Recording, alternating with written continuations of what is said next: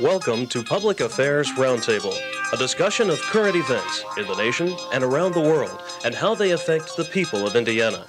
Here's your moderator, Larry Lough.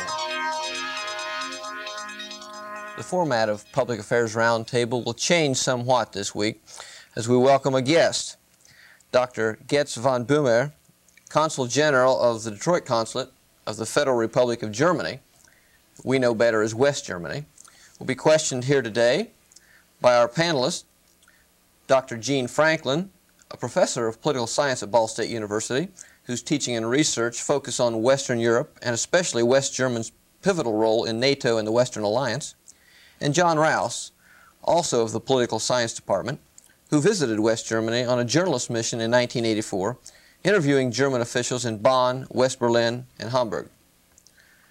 Dr. von Boehmer, welcome to Public Affairs Roundtable. Thank you. What brings you to Muncie, to Indiana, and tell us a little bit about your job as consul. Yes, thank you, Larry. The immediate purpose of my coming to Muncie is that I was invited yesterday to open a German exhibition on those composers Bach, Handel, and Schütz. We celebrate Bach's and Handel's tricentennial, 300 years anniversary of their birthday, and Heinrich Schütz is 100 years older. He was born 400 years ago. So Ball State University was interested in having an exhibition on those three composers, and my office was happy to make this exhibition available to them. This is in keeping with your role as consul. What do your duties encompass? The functions of a consul general are multiple. Generally speaking, you have the embassy in Washington. The embassy is always where the seat of the government is. And apart from the embassy, we have about 10 consulates general in the United States at all major places. So a consulate general does not deal directly with the US government. It deals with everybody in the area of jurisdiction where this consulate general is located. My office has to look after affairs in 4 states of the Midwest, in Michigan, Indiana, Kentucky, and Ohio. This is an area double the size of West Germany, so it's quite a pleasant job to travel in this vast area. And we basically do everything. First of all, we have to look after German nationals when they come to ask for advice or help or administrative affairs or issuing of passports. It's done for them. And personally, my personal role is more to keep contact with all American institutions and walks of life. So contact with the university and with the media is a main task for me. Well, we're here in contact, part of the media here. Gentlemen, Dr. Rouse, issues? I think, Dr. Boehmer, the issue that perhaps of center of focus to Americans, especially here in Indiana, is the issue of protectionism and trade. We know that President Reagan, of course, is very concerned about this, and so is the Congress. Assuming that world wars began with problems over economics, as was the case in World War II as well as World War I, how do you see the issue of free trade? Well, for the German side, free trade is a vital question. Germany, much more than the United States, depends on free world markets because a large proportion of our production goes abroad. We really depend on export. For that reason, free trade is a vital issue for us. Now, the export or the trade balance for Germany was pretty favorable over the last years. The dollar was high. For that reason, exports from Germany into the dollar area, and chiefly the United States, was favored, was made easier. So certain German companies may have had a good time because of the high dollar. On the other hand, we view with grave concern that on account of the high dollar, the American trade balance has become very unfavorable. America suffered a considerable negative trade balance. And this might easily have repercussions in the internal domestic discussion in the United States. Several people here call for protective measures, and this indeed would hamper world trade. It would be to the detriment in the long run for all countries concerned, because we feel that also for the United States, free flow of goods and services is of vital interest. So we sincerely hope that means could be found to uphold the free trade and the free flow of goods and services. Gene? Well, you know, along the same line, might you explain a little bit how Europeans have viewed the deficit problems in the United States, and to what extent our large deficits and our economic problems spill over and impact upon the European economies?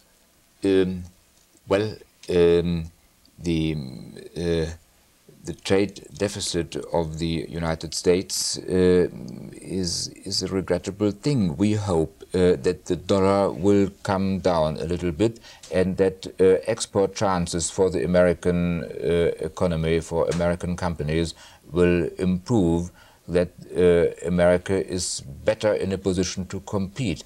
It is not the present unbalanced trade balance is not a consequence of any deterioration of the quality of American goods or services. It is just that because of the high dollar, the United States are no longer competitive in the sense in which they were before. So it is not a question of quality of American goods, it is just a question of competitiveness in terms of the exchange rate of the dollar. So we hope that the exchange rate will come down, the value of the dollar will come down a little bit, and that would reopen many export markets to the United States. And what's your advice, the West German people's advice to the Reagan administration as to how to attack this problem? Well, it is not that I could give any advice, and I also doubt that governments are the only force to determine exchange rates. Exchange rates are largely determined by the free flow of goods and the market forces. Certainly the central banks play a certain role. It should be possible to come down to a lower level of the dollar. I cannot give any advice on how America, the Fed here or the government here, could or should react. But we feel that the overall situation in the free flow of goods and services could be ameliorated if the dollar comes a little bit down. If I could perhaps change the topic, the issue that is on the American televisions and also radio, newspapers of course, is the issue of spying. To Americans, this is an issue of treason. Do West Germans look at this issue in terms of the persons who are very close to the Chancellor as being spies, persons of treasonous behavior? What's the view about this? It is treason also in the German sense and in German legal terms. It is a regrettable situation that West Germany is particularly exposed to endeavors from the eastern side, particularly from East Germany, in spying activity. Government is exposed to this and industry is exposed to this. To understand the basic elements, one has to realize that West Germany is the only country which has the same language, the same people with an East European country.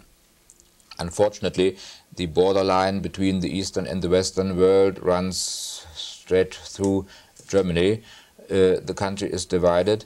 But after all, we speak the same language on both sides, and politically we feel that we are one nation.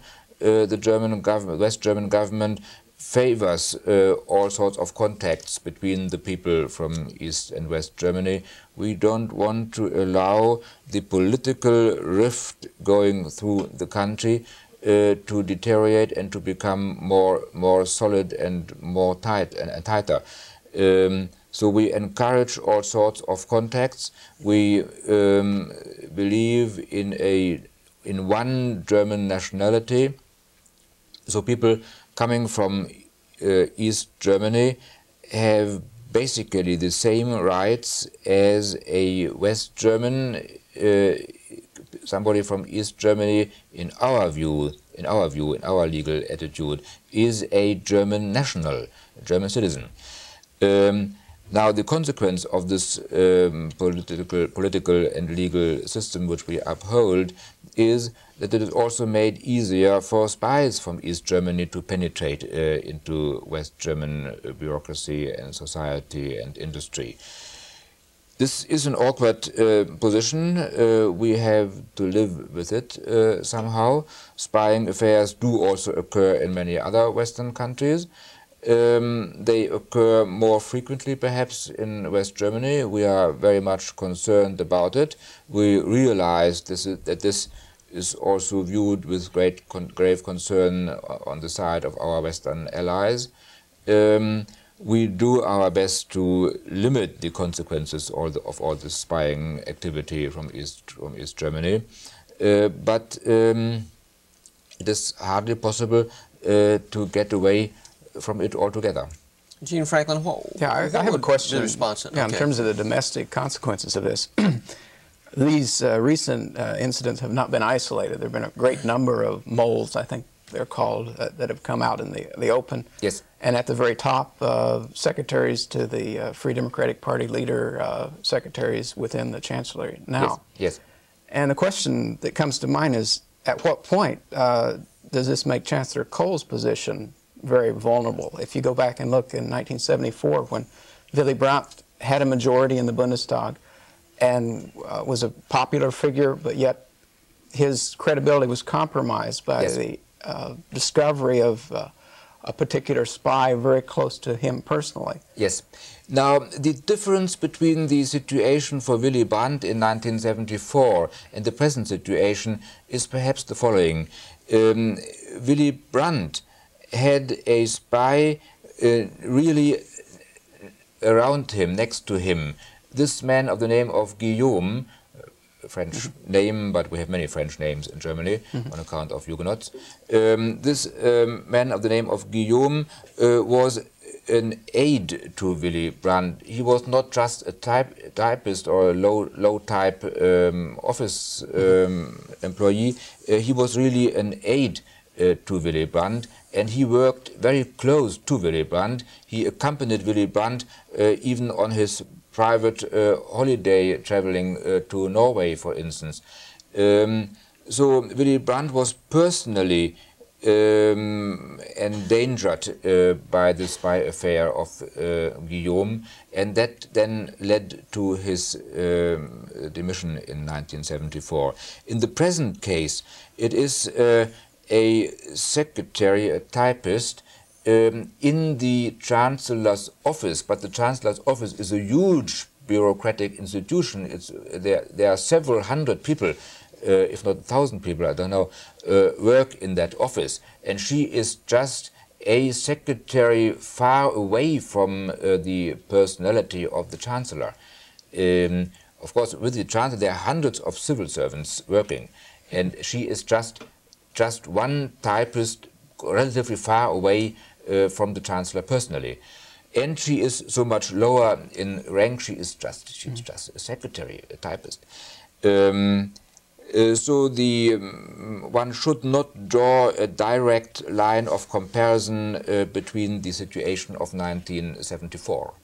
Now, along the same line, there was also the revelation that there was a mole, again, an intelligence agent from the East in the President's office, too. Yes. Yes. Now, was this again a clerical position? Or was yes, this again was a clerical position. A girl that had been working in the President's office for 12 years already.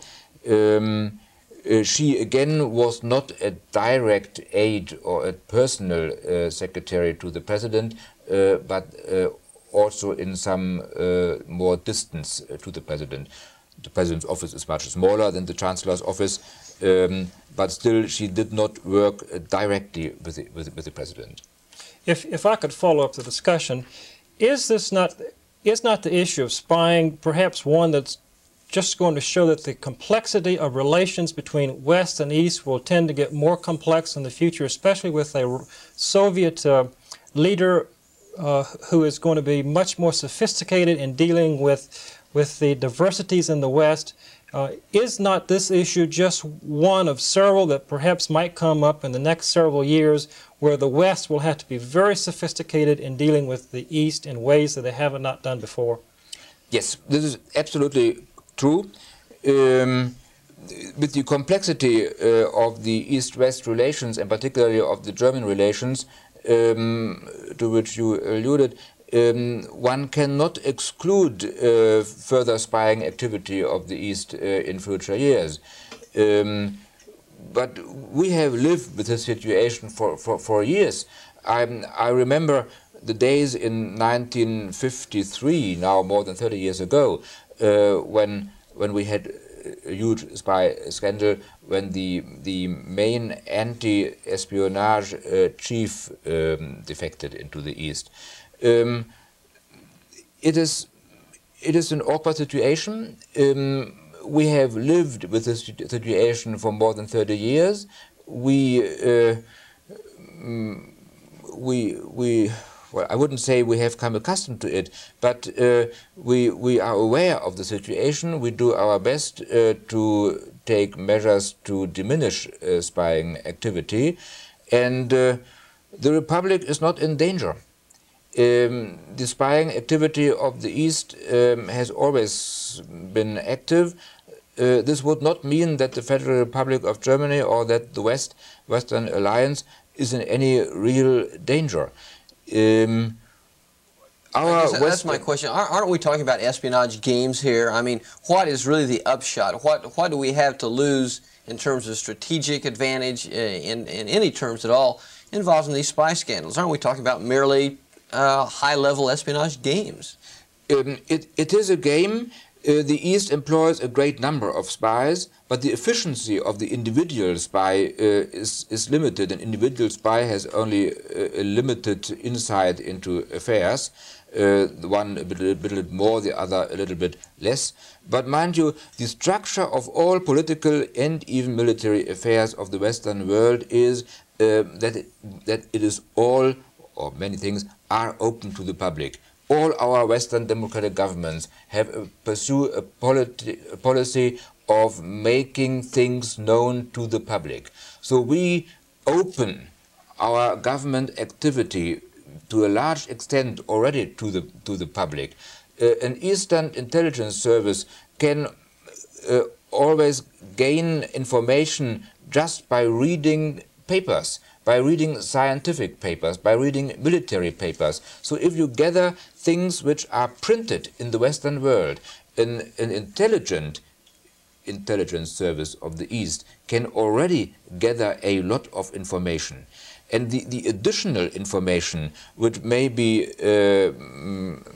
which may transpire, which may go on to the West, to the East, by such spying affairs is only a limited source, which then comes in addition to what is already public by publication in public media.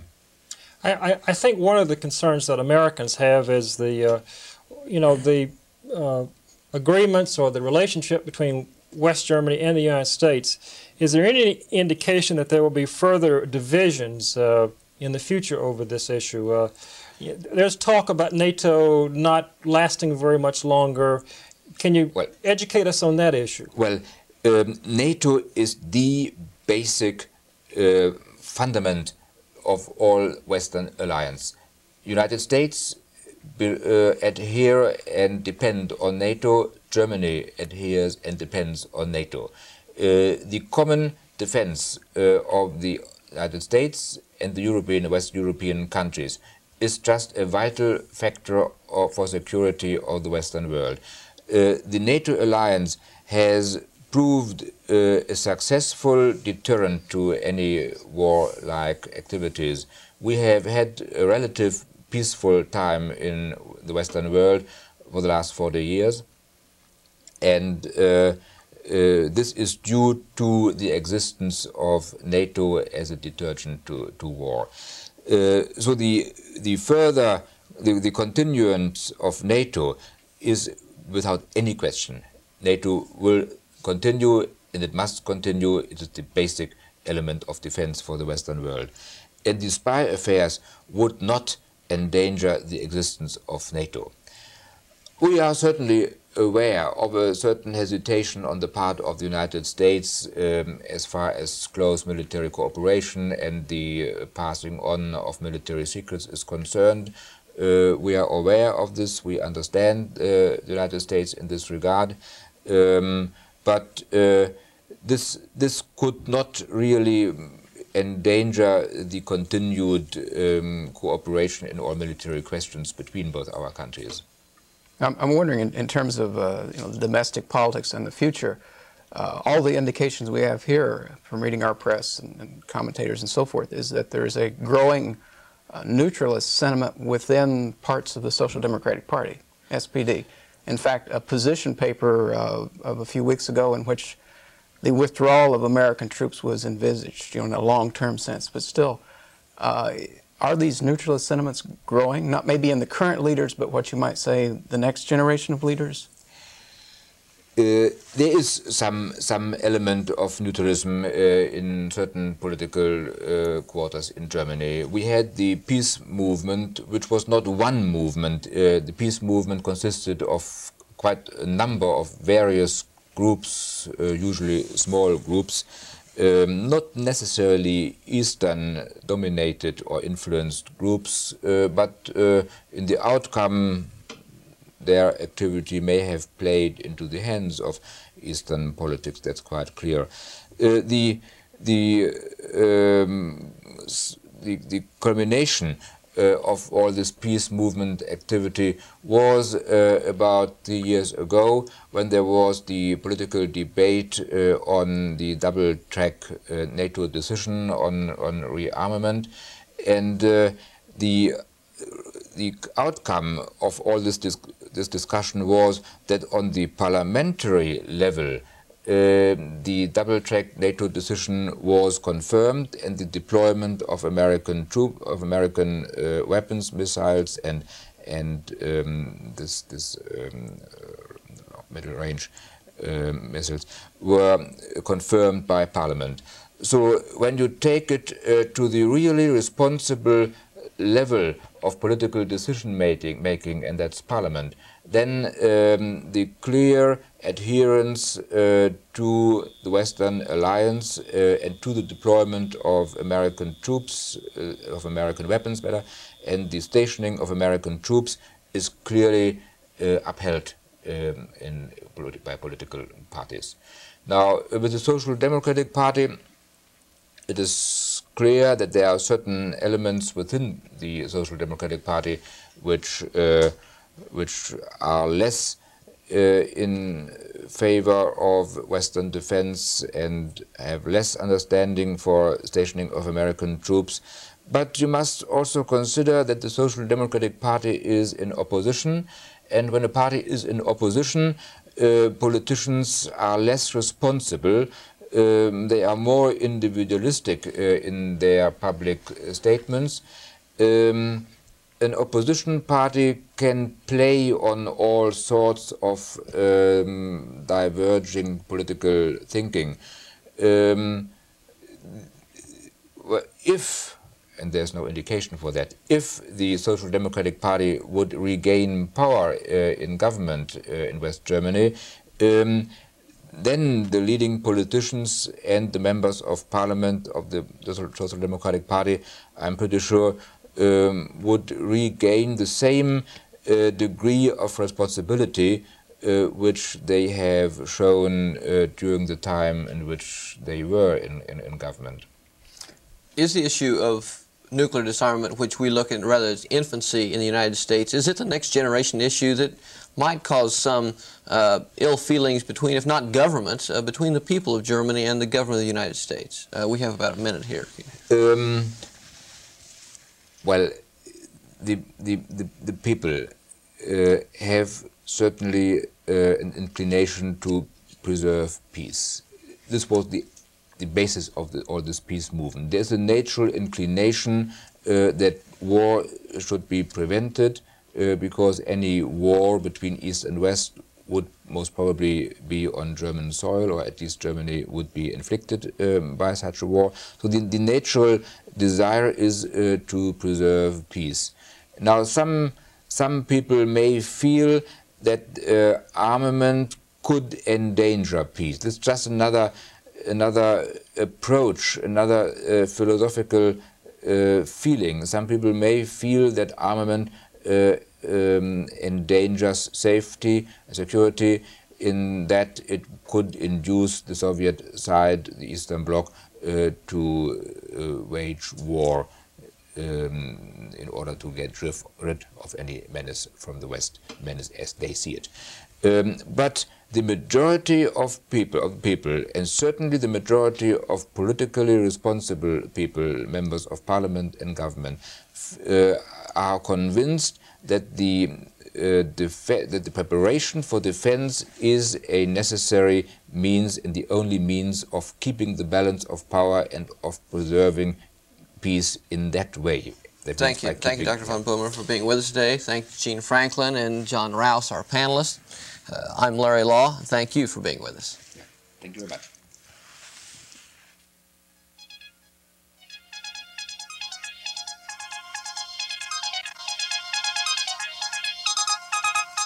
If you have comments regarding this program, please address them to John Rouse, Box 149, Muncie, Indiana, 47306.